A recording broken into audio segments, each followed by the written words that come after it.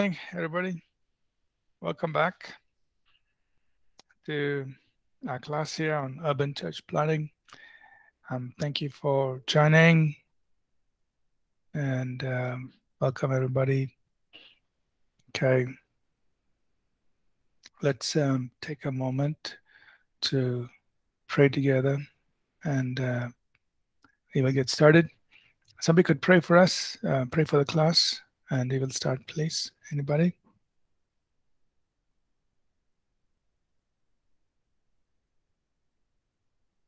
I will pray. Father God, we just come before your throne once again, Father God. Father God, give you wisdom, knowledge, and everything, Father God, that we can move, Father God, to your kingdom work, Father God.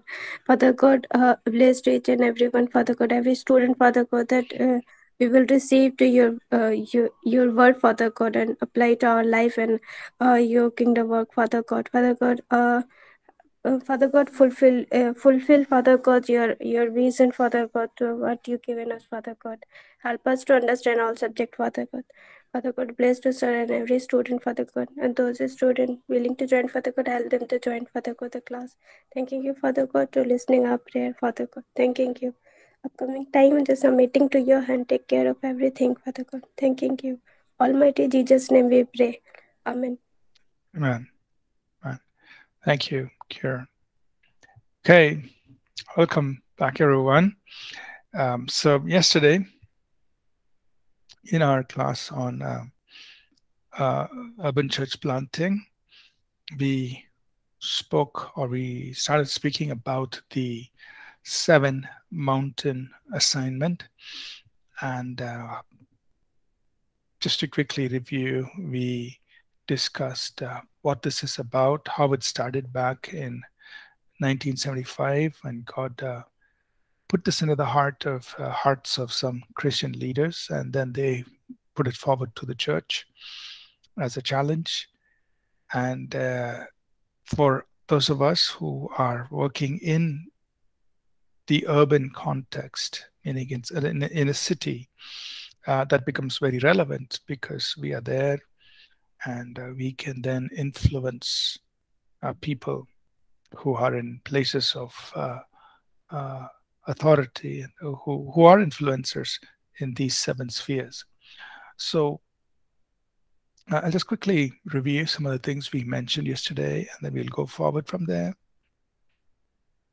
And also, if you have any questions, please feel free to bring them up.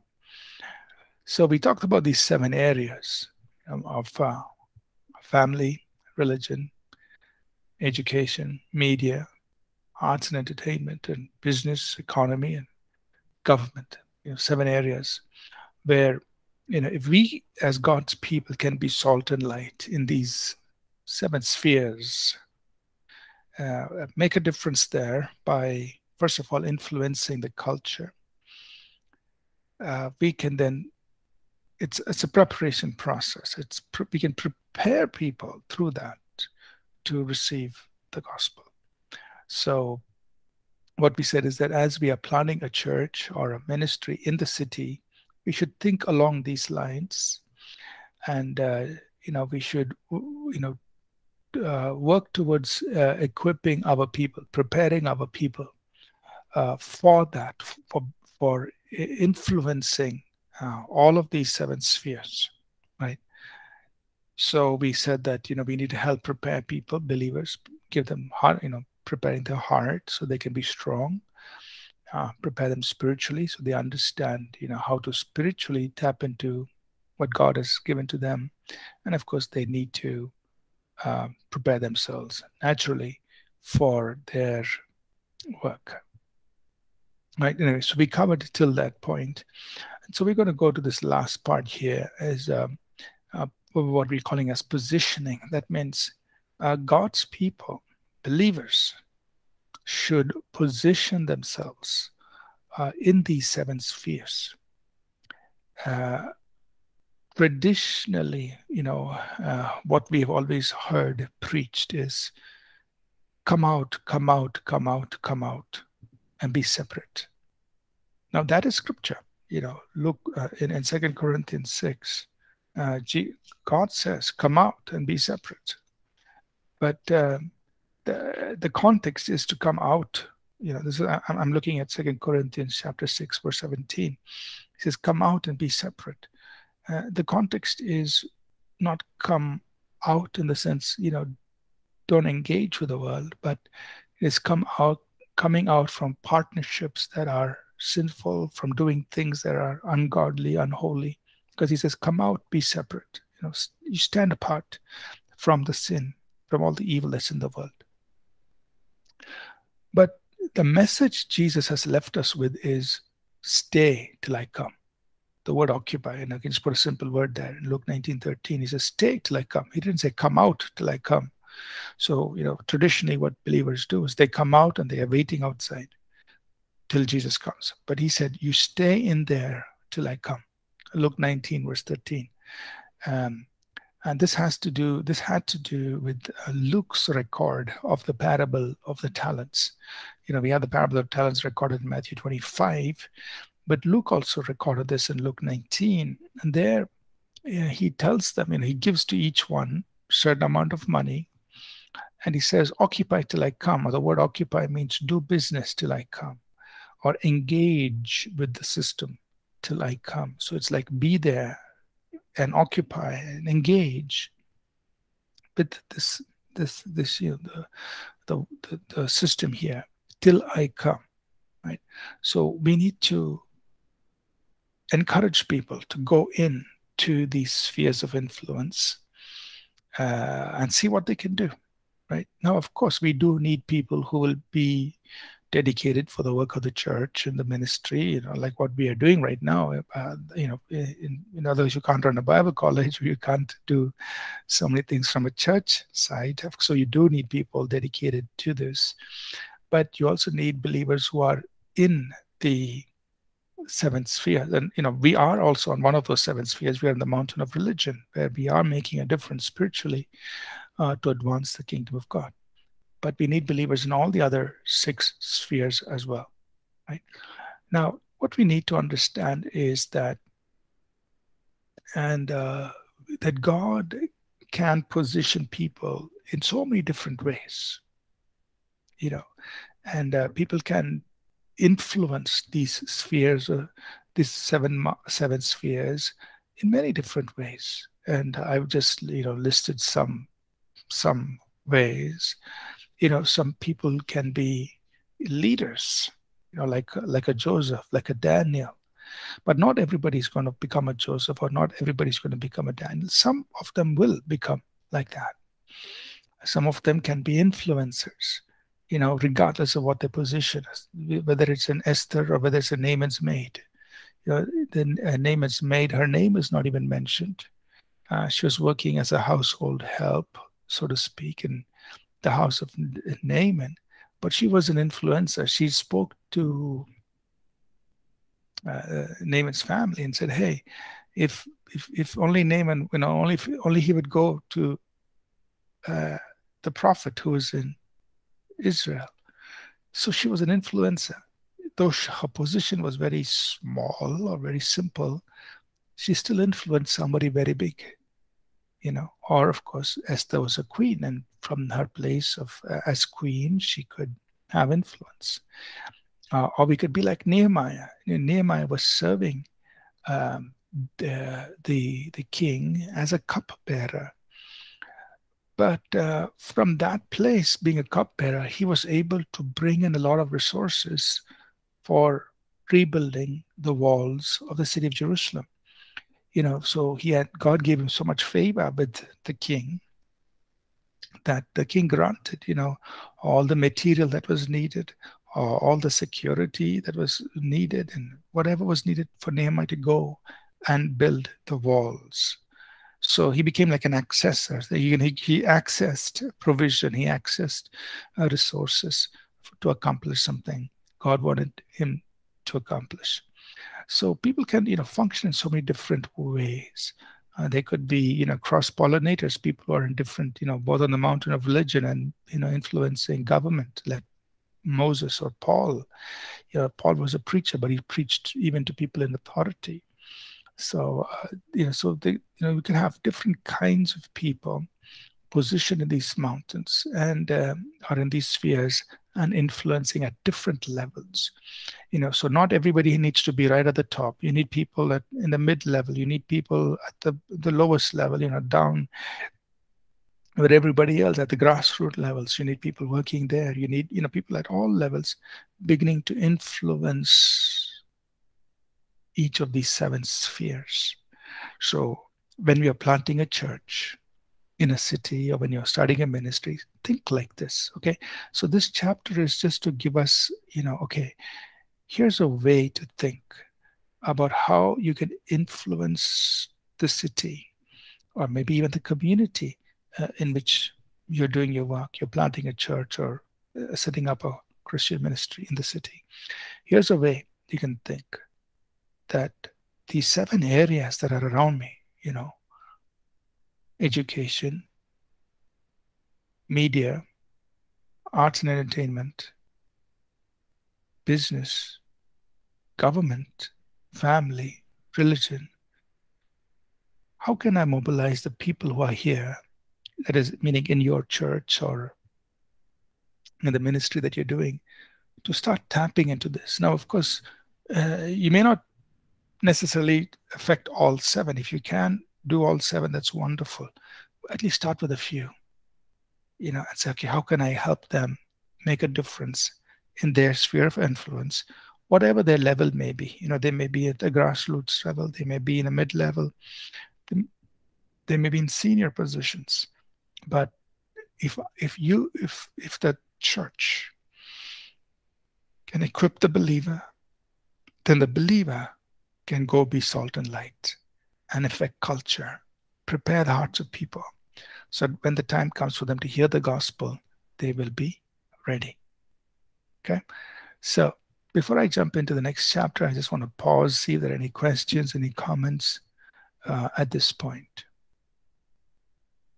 Any questions? Any comments? Okay. Kiran, you were saying something on the chat. I didn't know. It's like somebody's crying, or... Yes, sir. So today's days, like Nehemiah, and still like that, it can happen, sir, today's day and generation. Yes. That today God will give us access to people with influence, and then from there, things can happen for the kingdom of God. Just like how it happened with Nehemiah, even today. Okay, it can happen, and yeah, God gives us access, and all right.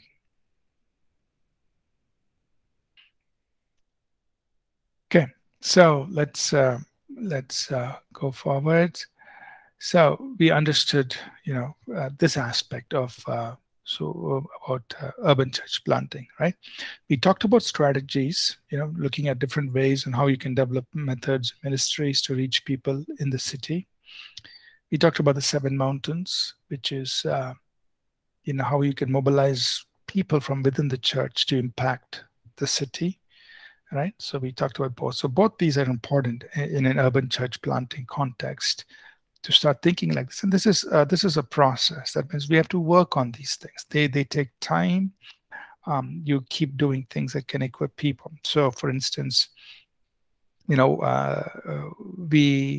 in our teaching, in a Bible teaching, so we did a series on timeless principles for the workplace, and we did sermon series on tending the garden, or different things, topics that are relevant for people who are in the workplace, just to show them how the Bible applies to their to their life in the marketplace. So we've done that, and then we've had In earlier days, we used to have monthly meetings for Christian professionals where we used to equip them. And then we moved it to right now we do Christian professionals conference and seminars periodically that's geared towards young professionals. Not only to want to equip them from biblical values, but also how do you apply principles in the workplace. So regularly we conduct these seminars, and these are geared towards if you equip the believer, the other ones who are out there in the seven spheres, so they will be able to have impacts, influence for the kingdom, right? So you intentionally plan, you intentionally do these things to equip them and to serve them. Okay, so let's move on forward to the next chapter in this whole section on practical details, practical things to do when you are planting local church or a ministry, right? So we've talked about how to reach out and so on, but now when you come back to just the work that you're doing, and some of this you would have learned also in the course on the local church, is that the work that you have started, the church plant, will grow, will go through stages of growth, right? And it is important that both you as a leader and also the congregation understand the growth stages, and that you transition from each stage, at the right time and properly, right? So I'll just kind of go through the stages of growth so that that this is how the work is going to grow, the church plant or the ministry that you have started, right? So there is the pioneering stage. Right? Let me just there is the pioneering stage. This is the time of what we've already talked about is you've gone to an area, you have your core team, you're establishing commitment that this is the work God has called you to do, and you're going to do it.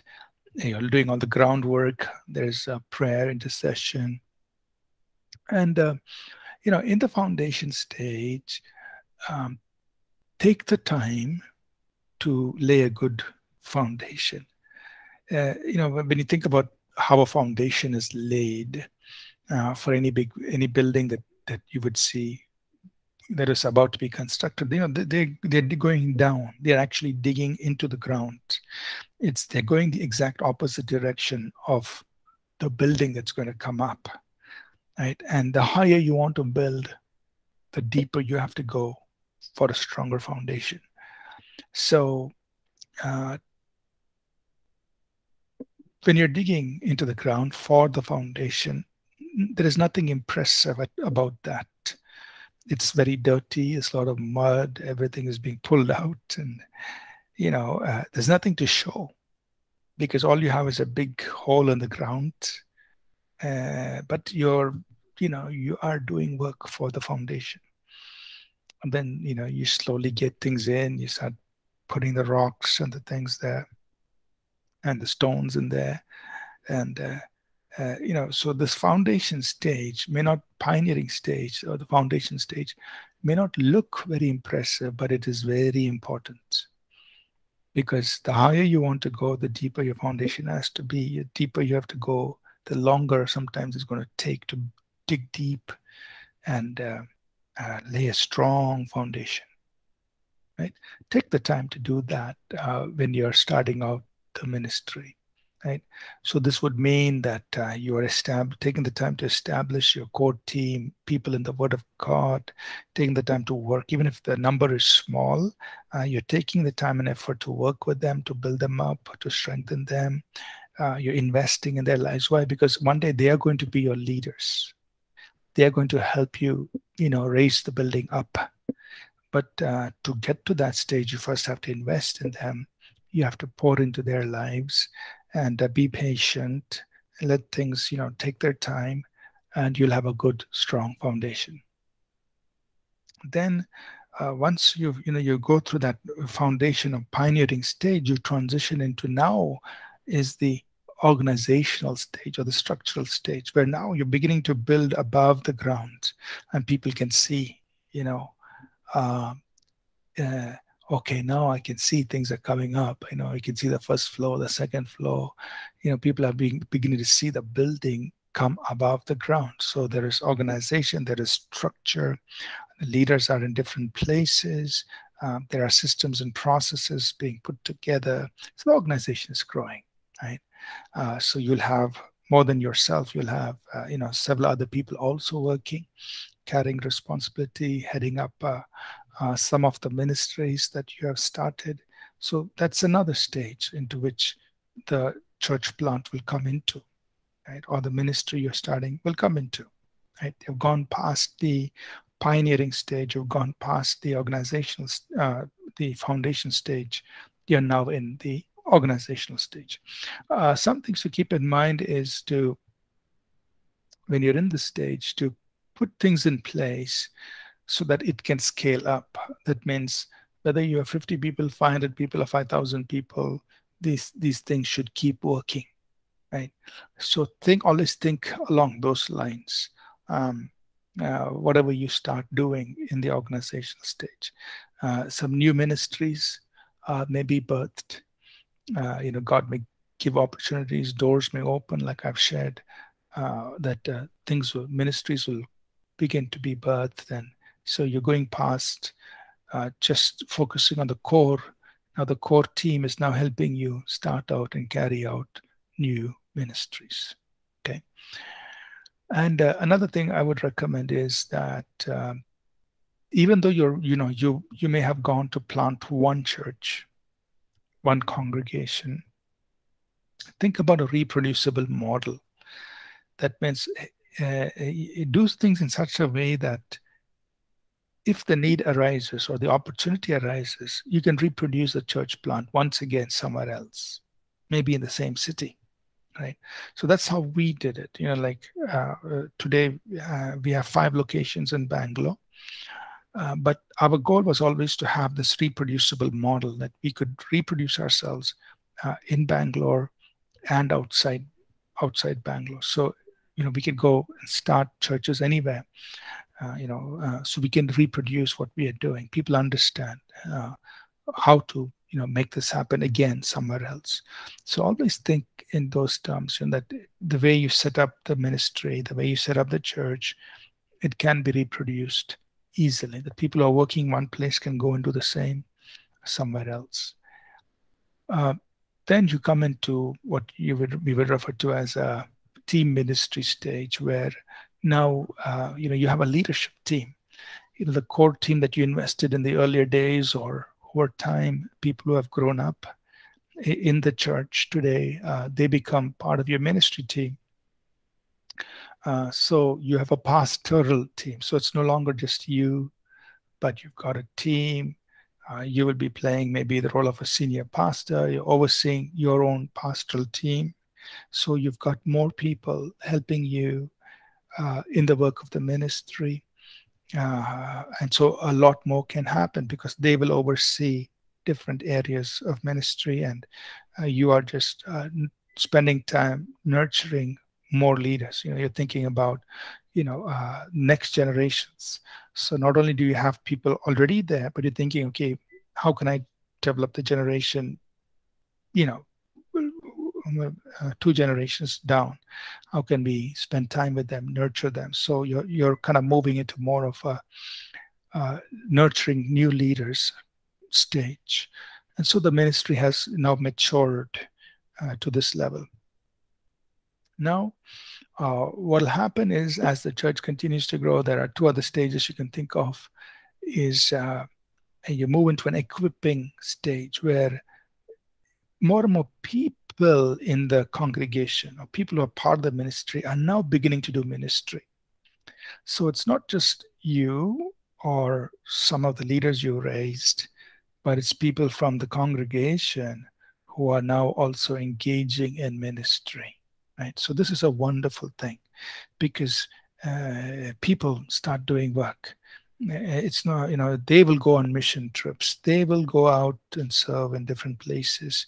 And they will begin to, pray for the sick, and they will begin to do other things, right? And this is a wonderful stage to be, when it's not just the pastor or the pastoral team, but it's the whole church now that are doing the work of the ministry. So you reached an equipping stage, or you're basically training people to do the work of the ministry. So even your congregation has gone from being little children who come to church to to young people, and now they are becoming what you can say fathers and mothers. They are becoming people who are doing the ministry with you, with your team, and they can pray for people, they can go out and minister and all of those things. So you have a lot more people that you can give opportunity to in what is happening. So that's the equipping stage, and then you can transition into and the next stage is an apostolic stage. That means now the church is looking outward. They're looking at the city as a whole. They're looking at the nation as a whole. They are excited about serving the nation. They're excited about serving the wider body of Christ, and serving how looking at how they can reach others beyond that the community where you started. So you become an apostolic church, and you're thinking about starting churches in new places where there are no churches. So the church is able to reproduce itself in other areas, and believers are having this mindset. They are willing to go, they are willing to start, they are willing to move out, and so you're really in an apostolic function stage, and that's a great place to be, when the church is reproducing itself in many other places.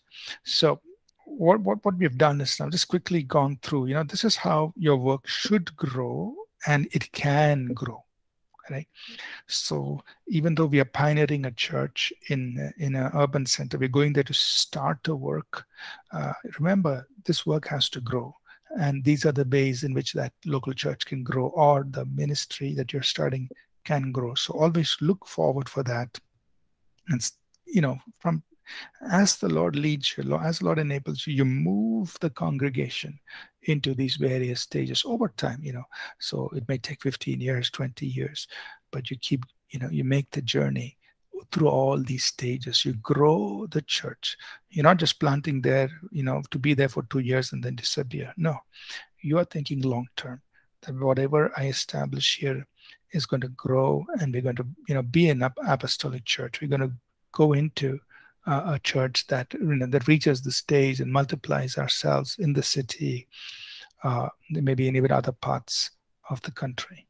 Okay, and what I would always encourage is become self-sustaining, become financially stable, so that you think about developing your own leaders, developing believers, and being financially stable. Right. So think in those terms as you are doing the work of the ministry. Let me pause and see if there are any questions before we go to the next chapter. You're all with me so far? Is it clear? Any questions?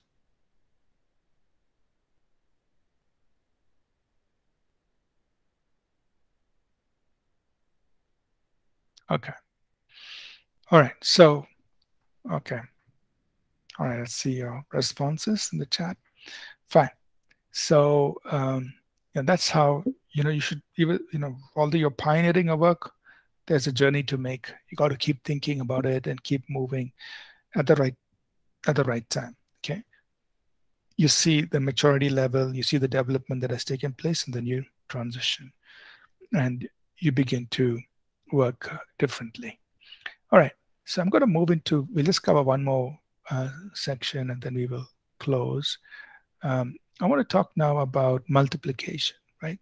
So this is something to think about, so once you reach a certain stage, once you are able to set up, the organizational, you're putting in leaders in place, once you reach this stage, especially here, you have a team of leaders, you can begin to think about multiplication, right? And branching. That means you can have multiple church plants in the same city, right? And most cities are very big, and just traveling from one part of the city to another takes a lot of time, right?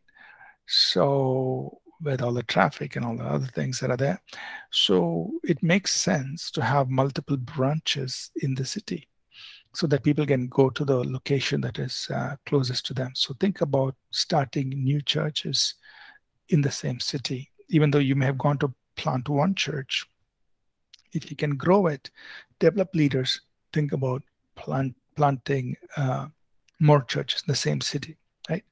So multiplication, think about that. A very important thing is to equip the people, right? Because it's the people from within your church who are going to go and help you start other congregations. And that's how it's happened for us as well. So you've got to equip people as you pour into their lives. Then you envision them. That means you give them a vision that, hey, this city needs more churches. And there are so many people. We can serve people in another part of our city. So you envision them, who's willing to just help start another location, another church. So envision them. And then you send out a team from your current church. You put a few people together. You're just replicating everything you've learned. You say, okay, you go, start a church in that other part of the city. So you send out the church planting team. Now, when you want to plant more congregations, there are many different ways you can do it, many options. You can plant new churches that function independently. That means you release them, let them go, and they will function on their own. Or you can function, all as one. That means you have it's one church, but has many congregations, many churches, but you're functioning collectively together. That's how APC is doing it, right? So we are one church, but we have many churches or congregations around the city. Or you could have satellite campuses. That means you could do live stream. You can have campus passes. A lot of different options that you can think about on how to start, new church plants. But I would encourage you to think about that. Equipping people, sending them out, starting your churches. Yes, it's a lot more work because you're managing multiple, locations, multiple congregations, but it's going to bless more people because people who are far away in another part of the city, they may not be able to travel, or they may not be willing to travel, but they may be willing to go to a location that's close to them.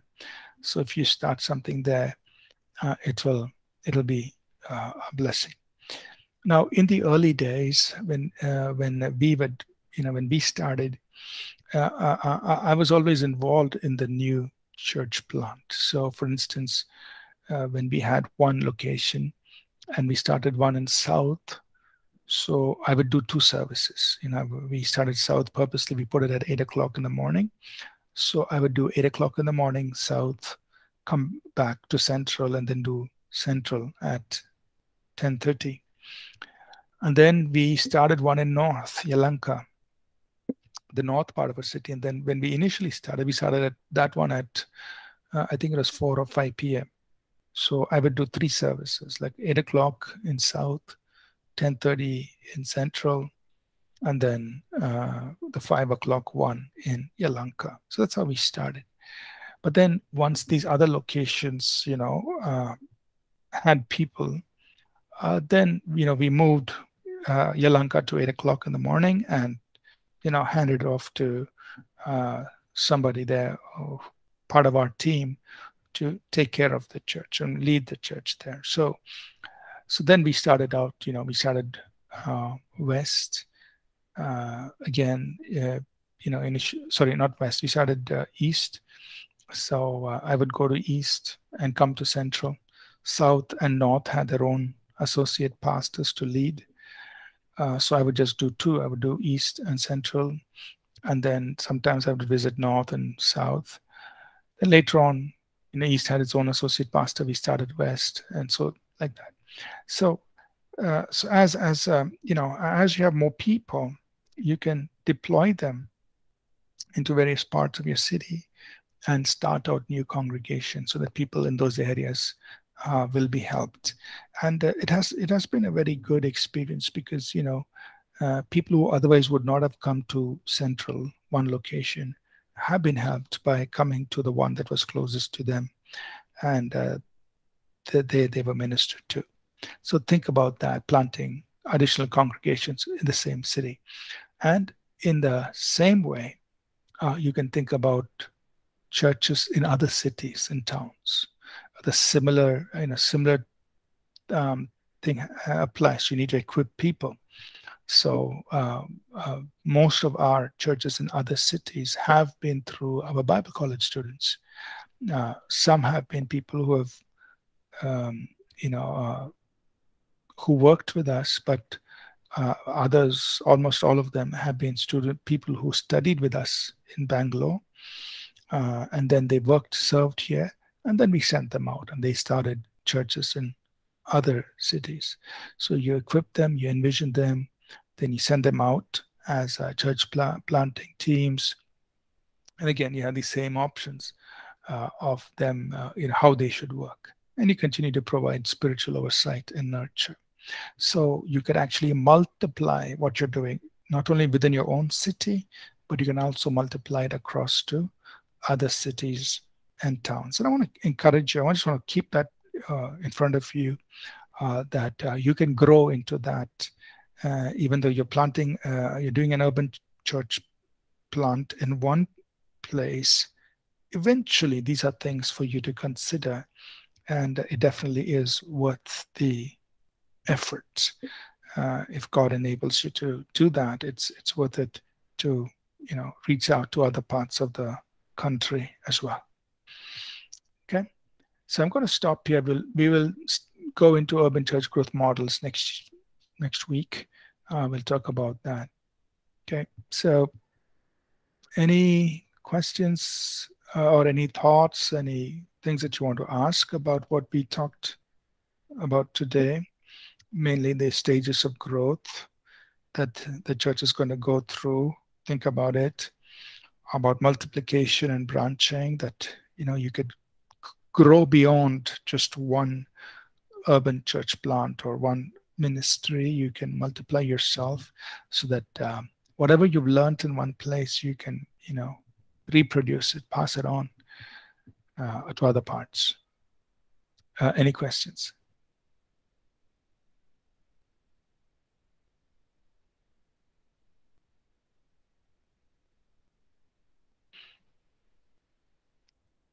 Okay. I don't see any questions coming up.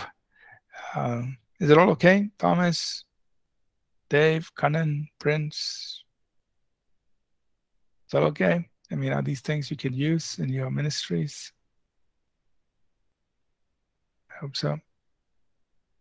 Okay. All right. I'm seeing your responses in the chat. Okay. Fine. All right. So let's wrap up with prayer on this. And I want to encourage you that in the days to come, your churches, your ministries will multiply beyond just, where you start initially. That's good. But you should multiply, reproduce yourself in other places.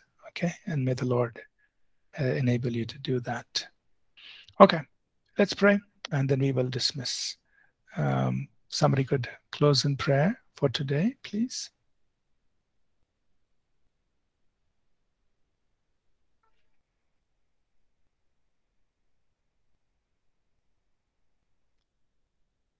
Thomas? Sure, Pastor. Pray. Father, in Jesus' name, we thank you for this wonderful day, Lord. Thank you, Dad. Thank you, Jesus. We love you, Father. We praise you. Thank you, Dad, for the teachings, Father. Thank you, Dad. Thank you, Jesus. Especially the 7 mountains, very important, Father. We should not be neglect about this, Father, for each and every area. Help us to encourage the church members to be there, influence the people in wherever they are, Daddy. Thank you, Jesus. At the same time, Father, in the various stages of church grow, help us to grow in Jesus' name, Father. Thank you, Father. Here, each and everybody, let them grow and multiply, and let we impact the kingdom of God. Father, we thank you, Father. Let we have the part in the revival of India and will do greater things for the glory of God. We thank you, we praise you, Father. In Jesus' name we pray. Amen. Amen. Amen. Thank you, everyone. Have a good rest of the day. I'll see you tomorrow morning. Thank you. Bye. Thank you, Pastor. God Thank bless. you. Thank you. God bless. Bye.